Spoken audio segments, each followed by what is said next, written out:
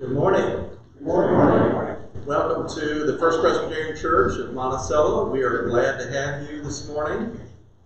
Are there any announcements?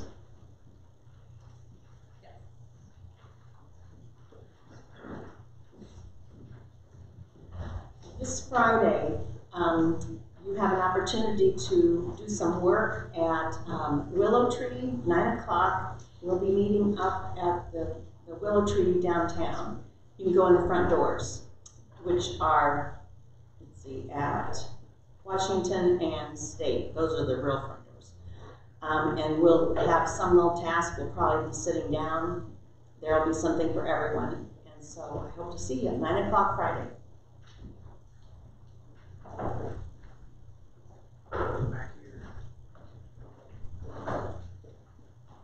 Morning, everybody. About a month ago, Pastor Paul gave a message that involved a little boy who was bidding on a basketball. And at the end of the message, he said, "Who have you bought a basketball for lately?" Well, if you notice, there are 3 in the back. So if you know someone who needs a basketball, or if you need one, please give someone a basketball. Thank you.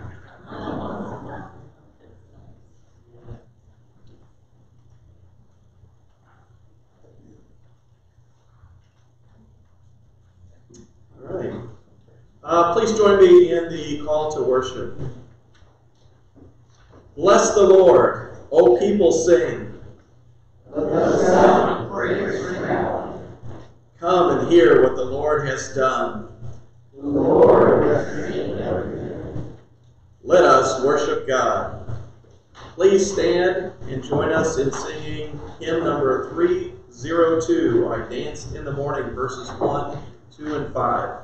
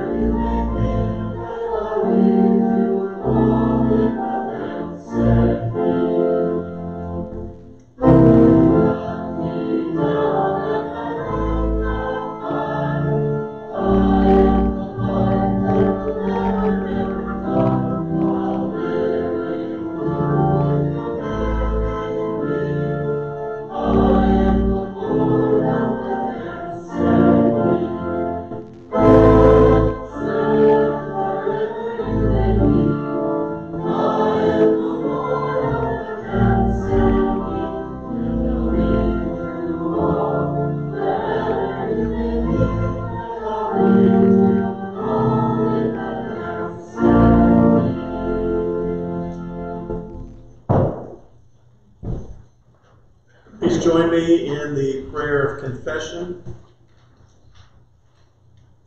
Loving God, we do not always keep your commandments.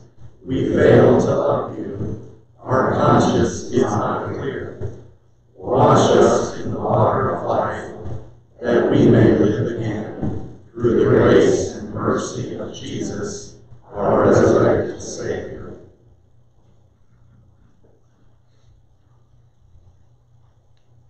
Friends, hear the good news. While it is true that we have sinned, it is a greater truth that we are forgiven through God's love in Jesus Christ. To all who humbly seek the mercy of God, I say, in Jesus Christ, your sins are forgiven. Thanks be to God for this grace. Amen.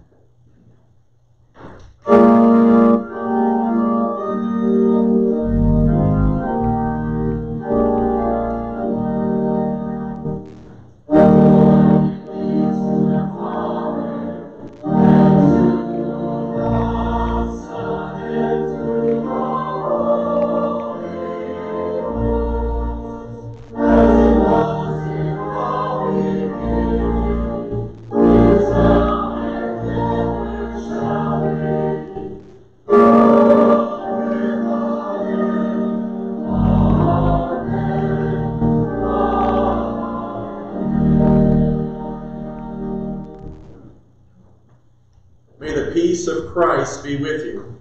And also with you. Please pass the peace of Christ to one another.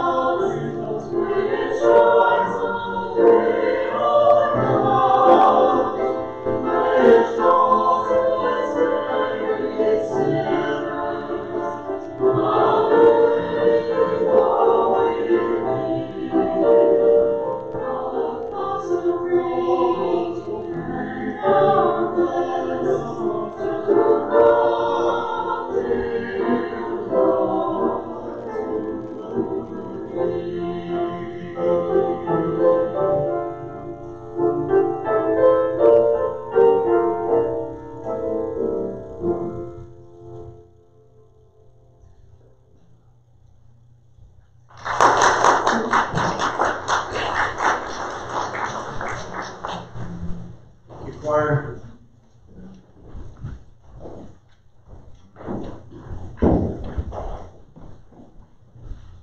Our first scripture reading this morning comes from 1 Peter chapter 2, beginning with the second verse. Like newborn infants, long for the pure spiritual milk, so that by it you may grow into salvation, if indeed you have tasted that the Lord is good. Come to him, a living stone, though rejected by mortals, yet chosen and precious in God's sight. And like living stones, let yourselves be built into a spiritual house, to be a holy priesthood, to offer spiritual sacrifices acceptable to God through Jesus Christ. For it stands in Scripture, quote, See, I am laying in Zion a stone, a cornerstone, chosen and precious, and whoever believes in him will not be put to shame. To you then who believe, he is precious, but for those who do not believe, the stone that the builders rejected has become the very head of the corner. And, quote, a stone that makes them stumble and a rock that makes them fall. They stumble because they disobeyed the word, as they were destined to do. But you are a chosen race, a royal priesthood, a holy nation, God's own people, in order that you may proclaim the mighty acts of him who called you out of darkness into his marvelous light. Once you were not a people, but now you are God's people. Once you had not received mercy, but now you have received mercy.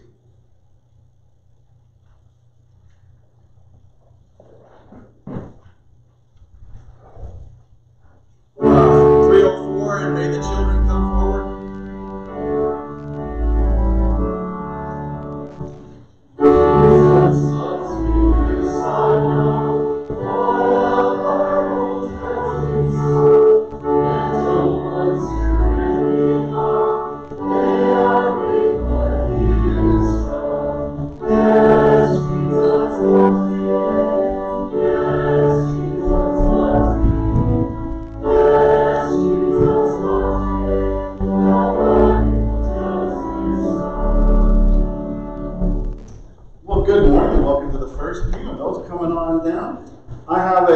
Picture here, and here it is.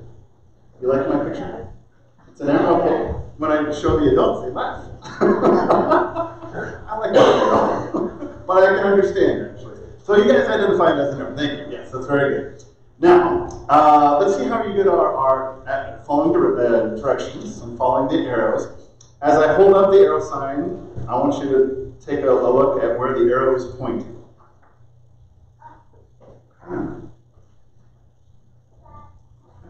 Okay, now look. Okay, ready? One more. Okay, all right, very good. Now, so you did a pretty good job. Now, as I share about today's Bible lesson, which I will read after this as well, we're going to get into it here. See if you can follow the instructions and look at the correct way when you see the sign. So imagine how Jesus' disciples felt. Jesus knew that the day of his crucifixion was coming and that he would soon return to the Father in heaven. He was trying to prepare his disciples for the time when he would no longer be with them. Don't worry, Jesus said. I'm going to prepare a place for you. When everything is ready, I'll come and get you so that you will be with me and you know the way to where I am going. So that is this one. Yes, okay, good. No, we don't, Thomas said. We have no idea where you're going, so how can we know the way? Okay. Jesus answered him, I am the way, the truth, and the life. No one can come to the Father except through me. All right, very good. Now Philip, another of the disciples, spoke to him, Lord, show us the Father, and we will be satisfied. Okay. Jesus replied, have I been with you all this time, Philip, and yet you still don't know who I am? Anyone who has seen me has seen the Father. Just believe that I am in the Father and the Father is in me. And Jesus wanted his disciples to know he and the Father were one, and that if they put their trust in God and in him, they would one day join him in heaven. That's right. Sometimes life can be very confusing, difficult, and we don't know where to turn or what path to take. It seems that every path we take leads to a dead end. Yeah.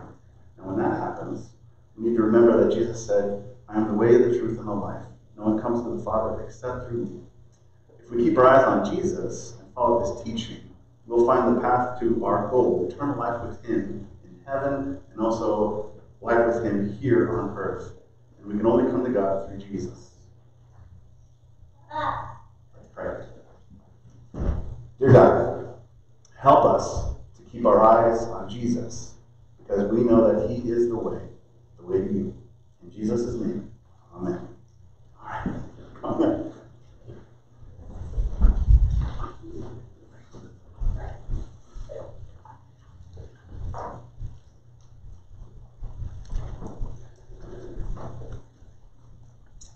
And our scripture lesson comes from John chapter 14, verses 1 through 14. Jesus, the way to the Father. Do not let your hearts be troubled. Believe in God, believe also in me. In my Father's house there are many dwelling places. If it were not so, would I have told you that I go to prepare a place for you? And if I go and prepare a place for you, I will come again and will take you to myself, so that where I am, there you may be also. And you know the way to the place where I'm going. Thomas said to him, Lord, we do not know the way where you are going. How can we know the way? And Jesus said to them, I am the way, and the truth, and the life. No one comes to the Father except through me. If you know me, you will know my Father also. From now on, you do know him and have seen him. Philip said to him, Lord, show us the Father, and we will be satisfied. And Jesus said to him, Have I been with you all this time, Philip, and you still do not know me? Whoever has seen me has seen the Father. How do you say, show us the Father?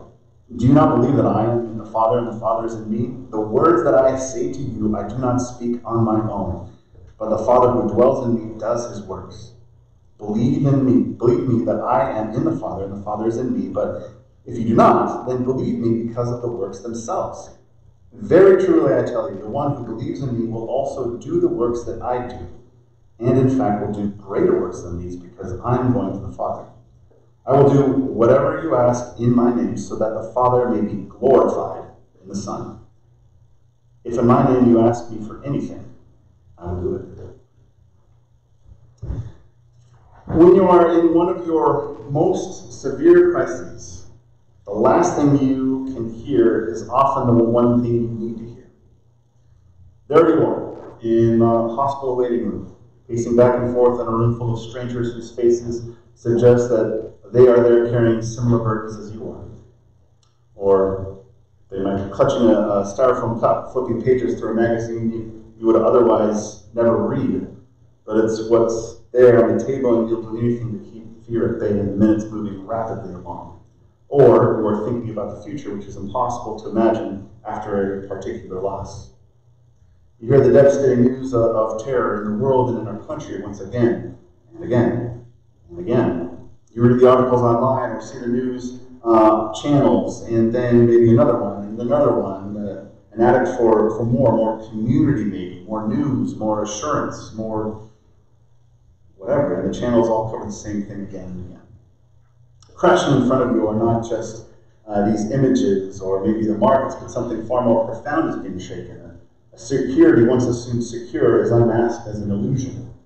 What's coming next? When and where? Where are we safe anymore? So we rush out to the store to make sure we have what we need. It makes perfectly good sense to be prepared. But even preparation and evacuation plans don't take away the unsettledness of our inner lives. This may be with us for a lifetime in the age that we are in.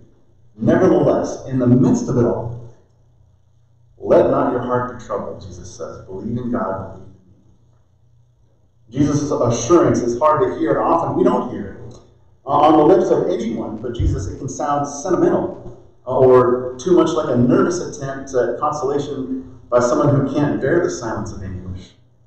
We've all experienced the simple and well-meaning, don't worry, as less than comforting, when the person offering it has no clue of the actual reason for the worry that is presently eating up at your stomach. When you're holding a memo of termination in your 40s or 50s or 60s or whenever, without a job in sight, and it doesn't help when your securely employed buddy pats you on the back and says, don't worry, it'll work out.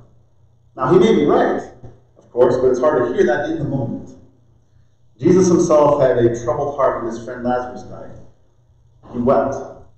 And when Judas was preparing to betray him, he wept again, only this time in the Garden of Gethsemane, with such anguish that drops of blood spilled from his brow.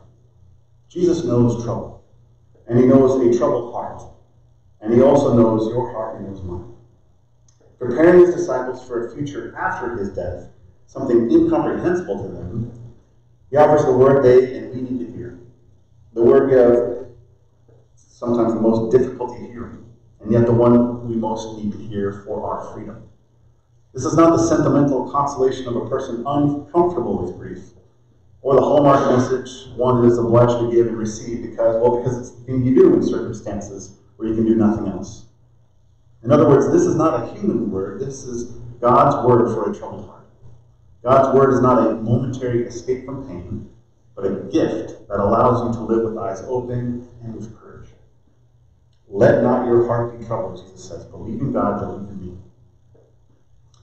Will you hear this today as an invitation to trust your life, the whole of it, your present, your past, your future, in God's care?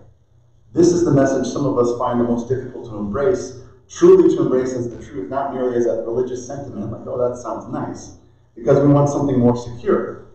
Yet if anything has become clear, is that nothing we can construct is secure. Living with honesty about the ultimate insecurity of human security is the freedom that allows you to trust your life into God's care. This is true security and true freedom. And Jesus offers himself. The way is personal. Jesus is the way. The truth is personal. Jesus is the truth. The life is personal. Jesus is the life. You'll find life not in propositions, but in a person, a particular person. Jesus of Nazareth, who came to announce and inaugurate the reign of God. This is interesting when we think about travel, so this is going to shift a little bit when we're thinking about personal and corporate and impersonal settings, but be thinking about this as we go through this part of the sermon.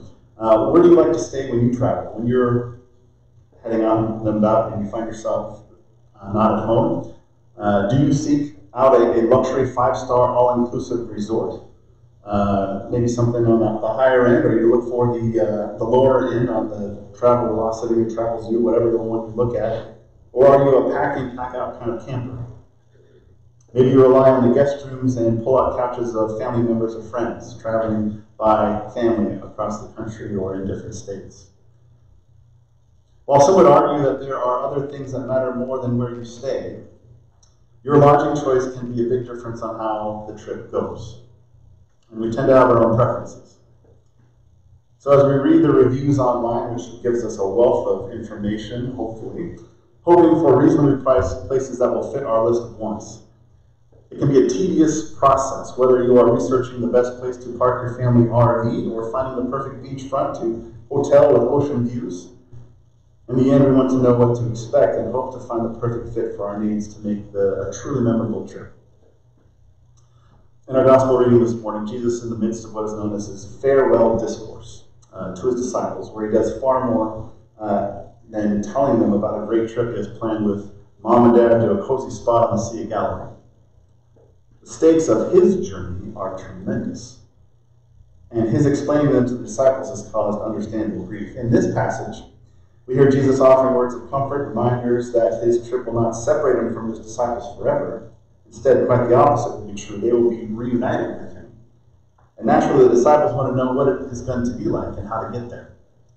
Thomas is the one who was bold enough to ask the question. Now, in response, we would expect Jesus to paint a clear picture.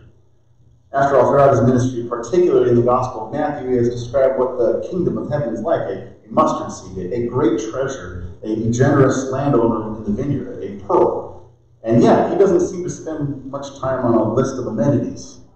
It's as if he has already told the disciples what they need to know. It is his Father's house, and there is space for everyone, and he is preparing the way. Throughout the centuries, Christians have tried to paint a bigger, more dramatic picture of what this must mean. Images of big pearly gates and a grand estate with golden roads. It's natural for us to want to get a glimpse of what the Father's house will look like. Totally natural.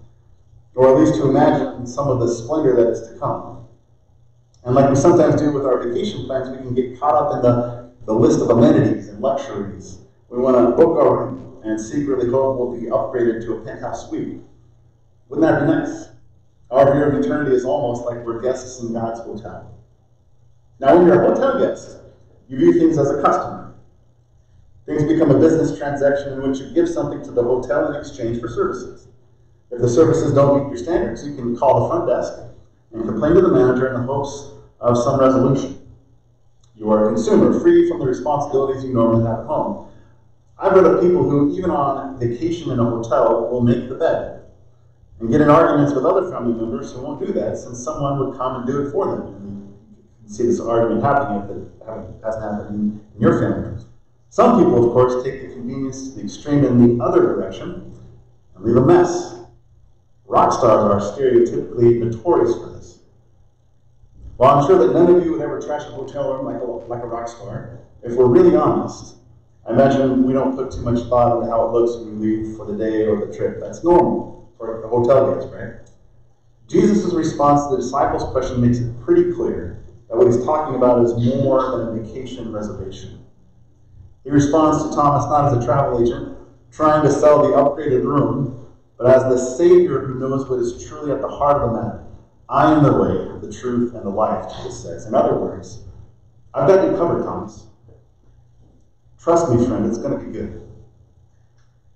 Jesus knows that the reservation will be made by his death and resurrection, that grace will cover all the costs.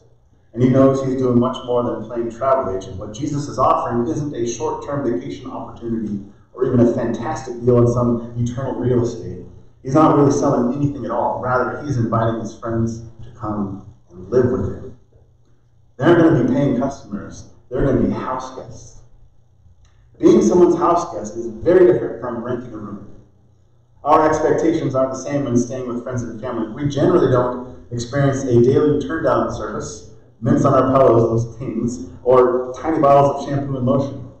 Instead, we tend to focus more on the time we get to spend with our loved ones. Things feel a bit more like home, and we fall into a shared rhythm and routine together over morning cups of coffee, or rocking on the front porch, local adventures, and shared reminiscing.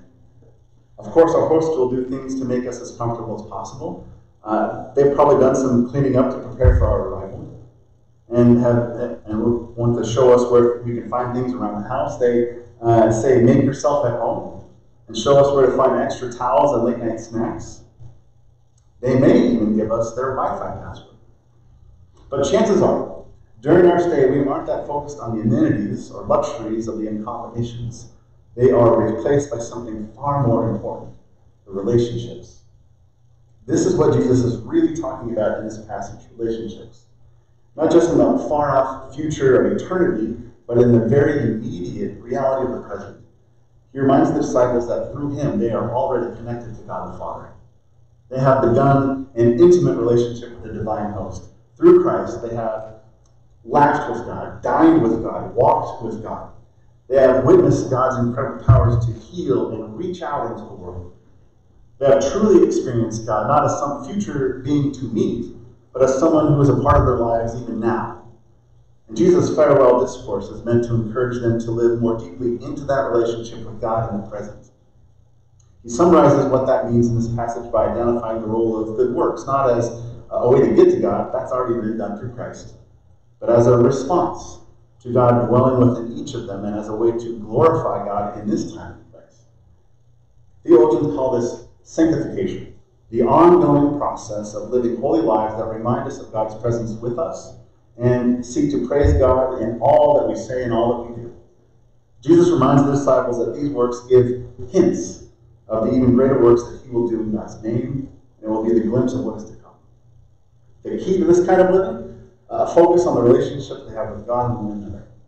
Now, here in this passage today, we are challenged to consider what our relationship with God is most like. Do we approach it as a hotel guest with a list of desired amenities and consumer mentality, or do we approach it like we're going to visit a dear friend or family member? Chances are, actually, the answer is truthfully a little bit of both. We trend toward the consumer approach sometimes. We remember to pray more when there is something we particularly want or need. We may arrive at church looking for what we can get out of our time here, ready to be served and hoping not to be disappointed by a less than stellar sermon again. When we think about God as often convenient for us, which might be less often than we'd like to admit, rather than making our spiritual lives a priority. And if we're really honest with ourselves, we're pretty quick to complain to the heavenly management when things aren't the way we like. Now, this mentality isn't all bad. Jesus even indicates that he will provide for us in verse 14 of our scripture passage. We trust in God's power and grace to be able to do anything, even more than what we ask. And there is certainly nothing wrong with asking God to help us or others, or to expect that our time together as a community of faith will benefit us. It absolutely should. But that's not where our relationship with God should end. I think we have an innate desire as human beings to connect in meaningful ways, and it's even seen in our travel trends. All over the world, people are opening their homes to guests through programs like Airbnb, which, if you haven't heard of it, means you can rent out your house or a room in your house through their online service to just about anyone who can pay your rate set up on that website. In one commercial, the company is presented like this. A mother juggles a tote bag full of groceries and baby bottles, trying to get them to fit into a hotel room mini fridge, as her husband notes that every time she moves one of the original overpriced snacks, you know they're going to charge us for that. Then the scene cuts to the same family entering a home with a room for the kids to play in, a large spacious fridge big enough for an assortment of items only Mary Poppins could produce from that same bag. And the mom smiles and takes a deep breath. This travel movement accomplishes a lot of things and meets a new set of needs for travelers. But it also represents in us, I think, the desire to be more connected with each other, and for our travels to feel more rooted in our own realities as we try to find places that feel like home. It shifts the focus of our trip to the relationships we have, and even opens the doors to some new relationships, depending on whether or not the owners of the house are around. Many who have enjoyed these types of accommodations have noted the joy of shared cups of coffee as cultures are exchanged. It can be fun to engage with the host. Father Greg Boyle, in his book Tattoos on the Heart, once put it like this: the wrong idea has taken root in the world, and the idea is this: there just might be some lives out there that matter less than other lives. Boyle runs Homeboy Industries in Los Angeles, helping gang members to get out of gangs and into a new way of life. So Boyle was traveling to give a few speeches about his work. He does this extensively. Just like he goes to many different places. On one occasion, he took Richie and Chepe with him. I hope I have that pronounced right. And they went to a restaurant called Coco's. Coco's was, as Boyle puts it, one notch above Denny's and one notch below everywhere else. Now, when they walked in, they encountered a hostess who made no secret about the fact that she strongly disapproved of Boyle's tattooed dinner companions. She didn't move from behind her hostess station. She just kind of waited for them to get the hint and go away. This, of course, made Boyle furious. Instead of leaving, he played a game of charades with her. He played dumb, just as if she didn't know that they were there. He was holding up the number 3, kind of pointing to each other, making motions with his hands, pretending to sit at the table. This is what we want to do. And then finally, she grabs 3 menus and takes the trio to the back of the restaurant, where there are no other diners nearby. Everyone's looking at us, Richie whispers. We don't belong here, Chepe chimes in. Don't be ridiculous, Boyle replies, and they sit down to eat. Their discomfort lasted until the waitress arrived. And for whatever reason, she was a whole different person than the hostess and all the other diners. She put her arms around Chepe and Richie, talked with them, joked with them, asked about them, called them sweetie and honey, and brought them refills they didn't even ask for. You can imagine this in some of the best diners you've ever experienced. And the story continues. What that waitress didn't know, what she couldn't have known, was that Chepe and Richie had never been in a restaurant where you sit down to eat and someone serves you. But she treated those guys like they were her favorite customers. After they left, one of them said with satisfaction and wonder, "She treated us like we were somebody." Greg Boyle had a more explicitly theological interpretation. He writes, "She was Jesus in an apron." In God's house, we find the best kind of host. We are welcomed with warm and open arms as beloved children who have come home. We settle into the Father's house and we are reminded of past memories. We reminisce with God about good times and bad, laughing and crying together until the wee hours of the morning. We learn more about the place we are staying and get insider tips that make our experience more authentic, rather than falling into tourist traps with cheap thrills. We are more inclined to lend a hand in preparing dinner and might even tidy the covers up a bit and hang out our towels in the morning. When we approach our faith journey more like house guests than customers, something shifts inside of us. We realize that our time with God involves giving of ourselves to God and to each other so that we can all grow together as a family of faith. We sing out in worship, not worrying if our voices are a little bit off key. We speak up in Bible study, not worrying if our ideas about Scripture are perfectly phrased or even completely correct. We volunteer in service, not worrying about being the most qualified. Just wanting to help as best as we're able to meet the need, to exercise our gifts in time for others. As house guests, we have the boldness to do these things because we trust we are in a safe place with our host, who will be with us every step of the way. As God's house guests, we can linger in this place without worrying about a checkout time, for with God, we are home. The invitation to us has already been made some 2,000 years ago and will extend into eternity. But we don't have to wait to accept it. We can live as God's house guests now, dwelling with Christ in us today. The Father's house can be wherever we are. The light is always on for us to come and stay. As the psalmist reminds us, this is a good and joyful place to be. You won't find better amenities anywhere else than God's grace and love. So come and stay a while. There's a place prepared for you. And while you are here, let us enjoy this time with the Lord and with one another in the house of the Lord. Amen.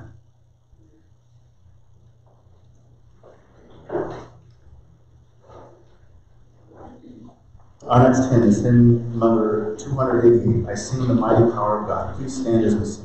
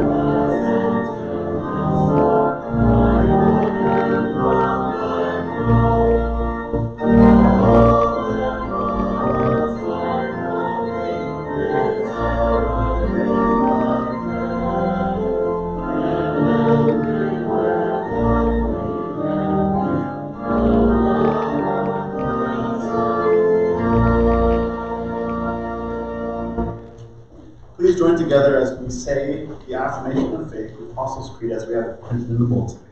I believe in God the Father Almighty, maker of heaven and earth, and in Jesus Christ, his only Son, our Lord, who was conceived by the Holy Ghost, born of the Virgin Mary, suffered under Pontius Pilate, was crucified, dead, and buried.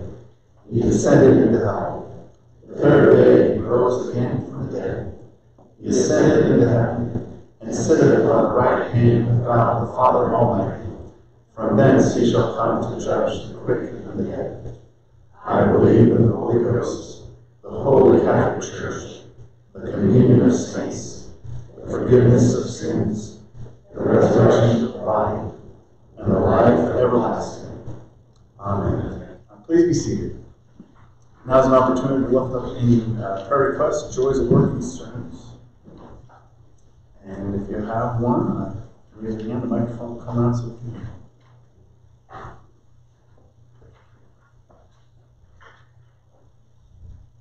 I have a joy from this last week. We got to participate in the National Day of Prayer, praying for our country, and here locally, praying for local leaders and local services, teachers and schools and everything. It's an opportunity that I love to be part of. And so this is something from the Minister Alliance. We had a good showing from the community and also from our church. Thank you for those that were able to make it. And we look forward to doing this again next year as well. So we're looking forward to that.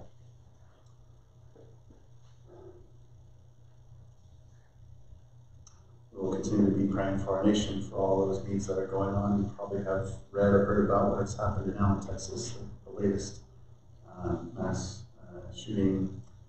We'll be lifting up there, a town, that state, and our country as well as we experience this again. If there are no other prayer requests, let's go to the Lord in prayer. Dear Lord, we come before you. We thank you for the ways that you have come back to assure us, come back to tell us to not be troubled in a troubled time. Lord, we thank you for those days that we can go and be about in our community and enjoying times with family when things are going well. And thank you, Lord, that for being with us in those times when we seem to be reading more and more bad things that are happening. And in the midst of days to days of mixed things that are going on, we ask that you will also be with us. And we hear this word of not being troubled. Help us to follow you in that, to wrestle with that when it seems like our hearts are troubled by one thing or another, things going on in our world or nation, things going on closer to home, and things that we wrestle with. During this time, help us to trust you into those prayers and into those expressions as we bring ourselves and those situations before you. Lord, we thank you for prayer and this opportunity. Lord, we pray for our prayer list for Nick Weaver and family, for Madeline Walden, Gloria Marshall, Brent, all those in different health needs of one form or another, or experiencing transitions in health and things that are going on in their lives. We do pray for their flourishing in the midst of those times where it might be very difficult.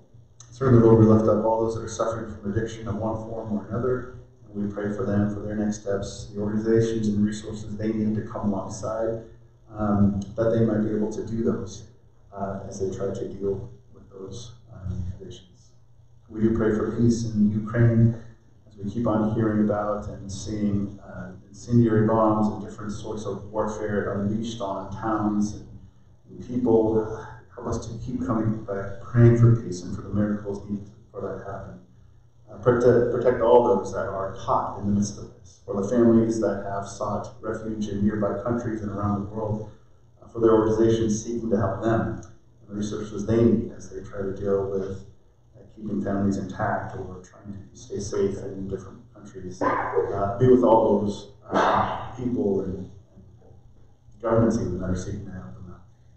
We pray for the work happening at Willow Tree on Friday, that they might be able to have workers for that as Willow Tree continues to work on their building a facility, welcoming people in and being about their mission. We pray that they might be able to get the resources they need and the workers. And may that work go well on Friday. Thank you, Lord, for hearing response to sermons and movements of the heart, for getting basketballs or whatever it might be, that we might be able to honor the needs around us and find ways to do these fun things and also the things that are needed to meet the needs. Guide our hearts and our church. Help us to be about these sorts of practices continually. For the ways we've done this in the past or doing it now with that, and also the way these will inspire us in the future as well. Thank you.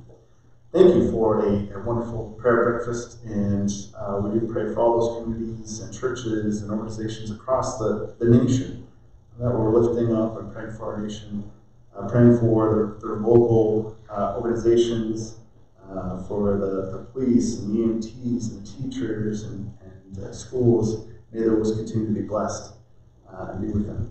Lord, for the communities that have gone through devastation, Lord, for Allen, Texas, we lift them up as they are grieving right now. We pray for those that are fighting for their life even now, being hospitalized from this latest shooting. Pray for the families of those who have passed away from it. We do, Lord, pray for an ending to these sorts of things in our country and around the world, as we've been thinking about in other countries as well. Help us to do those things that might bring to life. Help us to make life-giving decisions, and whether it might be locally or on the stage or the nation. We know that this is not an easy conversation or idea to have. And we do pray for all those that are part of it, that we might be able to approach it with wisdom and carefulness, that we might be able to see better fruit from the decisions we make than the ones that we are seeing currently. We pray for those announcements and the things in our calendar we lift up next Sunday as we seek to honor the graduates the week before they go through graduation, whether it be through high school or college. Thank you for that big milestone that they are taking. May we be able to honor them in ways that will be wonderful as we help to be part of the community that sends them off to the next steps. So Lord, we will be able to do that with the cards we have in the back, and also to do that next week. And also for next week being Mother's Day. Let that not just be a single day, a single Sunday that we do that, but let that be throughout the year as well. But we, Lord, thank you for those opportunities that we might be able to express thanks to the mothers that we have grown up with, the mothers amongst us, and all women that seek to help out our community, that can act as mothers for those amongst us, for all the ways that you've gifted us with them. Help us to seek to honor them on that day and throughout the year. Be with the different things we see for the concerts coming up, for the Bible studies, for the opportunities for fellowship out in Allerton, Vacation Bible School. May that be blessed as well. And also be with any and all prayer requests that we haven't heard out loud. Being with those relationships and people and things that might be particular to our heart and mind. We lift them up to you. We want to see you at work in them, and so help us to pray for it, not just this morning, but throughout the week, as we seek to see you at work in those situations, where you are moving and where you are calling us out. Help us also to be your hands and feet, offering words of encouragement or words that we read about in the Bible, words that come from your Spirit, or even just being a presence. Guide us that we might continue to do that as individuals, families, and as a church. Help us to encourage one another to do that as well. Lord, we also want to pray the prayer that you taught your disciples to pray by saying, Our Father, who art in heaven, hallowed be thy name. Thy kingdom come, thy will be done, on earth as it is in heaven.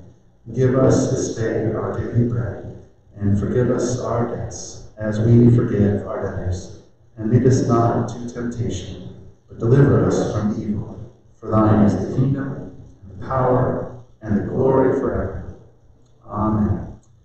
During this time of offering our tithes and gifts as part of our worship, let us offer ourselves during the offertory.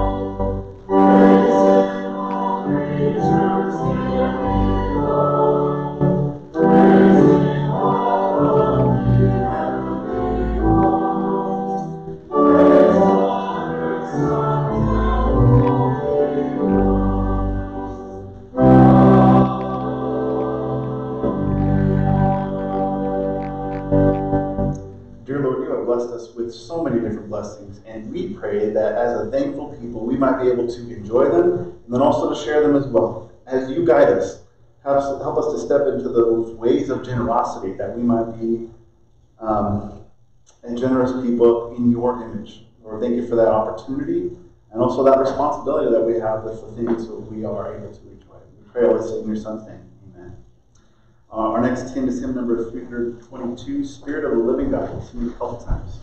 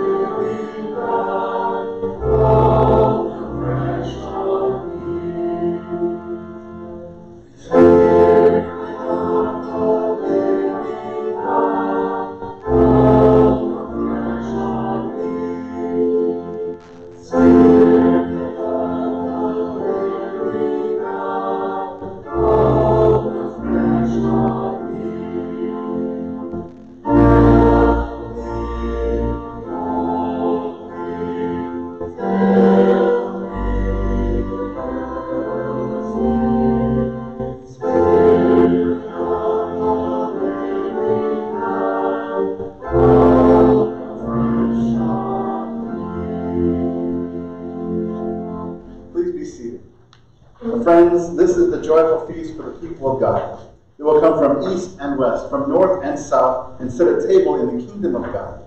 Now, according to Luke, when our risen Lord was at table with his disciples, he took the bread and blessed and broke it and gave it to them, and then their eyes were opened, and they recognized him.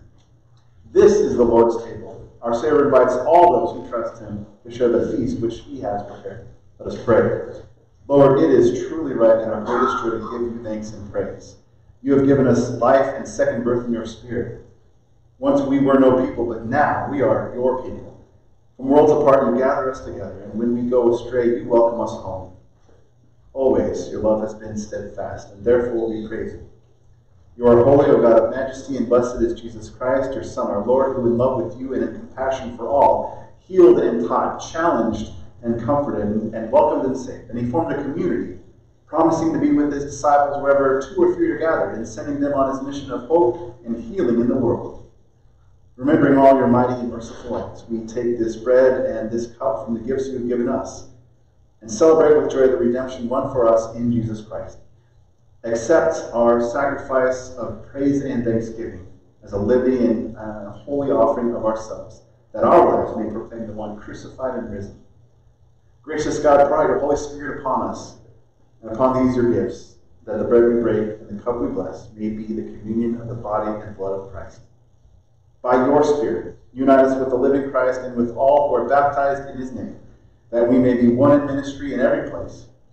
As this bread is Christ's body for us, send us out to be the body of Christ in the world. O God, today you have called us together to be the church. Unite us now at your table, and in one loaf and a common cup make us one in Christ Jesus. Let your Spirit empower the life we share and ignite our witness in the world. With all who have gone before us, keep us faithful to the gospel teachings and fellowship, to the breaking of bread and the prayers. Give us strength to serve you until the promised day of the resurrection, when, with the redeemed of all the ages, we will feast with you at your table in glory. Through Christ, all glory and honor are yours, Almighty God, with the Holy Spirit and the Holy Church, now and forever. Amen. Now the Lord Jesus, on the night of his arrest, took bread, and after giving thanks to God, he broke it and gave it to his disciples, saying, "Take, eat, this is my body broken for you. Do this in remembrance of me."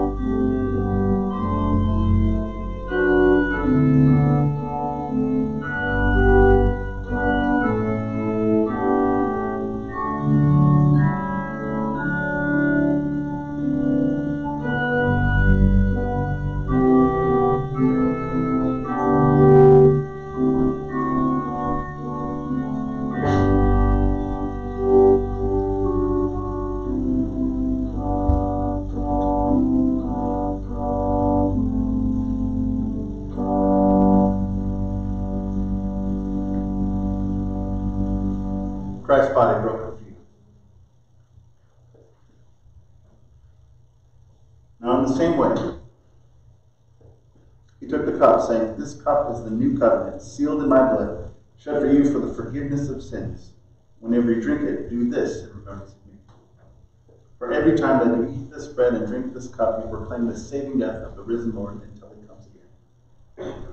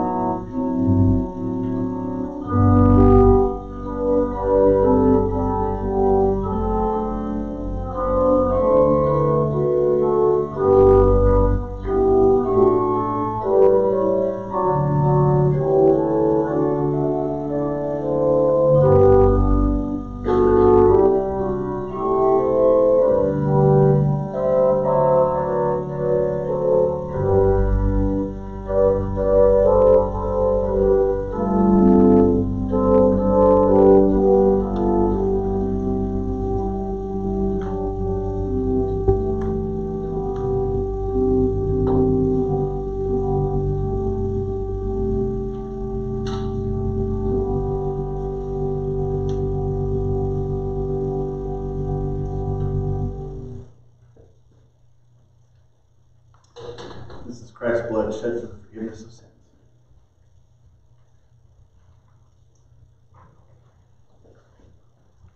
Let us pray. Gracious God, may we who have received this sacrament live in the unity of your Holy Spirit, that we may show forth your gifts to all the world. And we ask this in the name of Jesus Christ.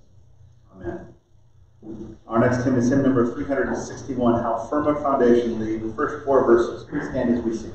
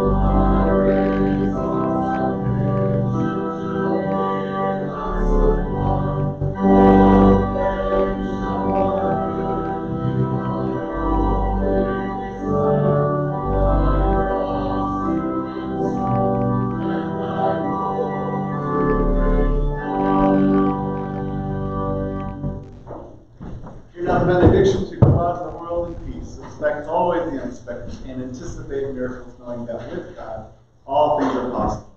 Now the grace of our Lord Jesus Christ, the love of God, and the fellowship of the Holy Spirit be with thee both this day and always. Amen.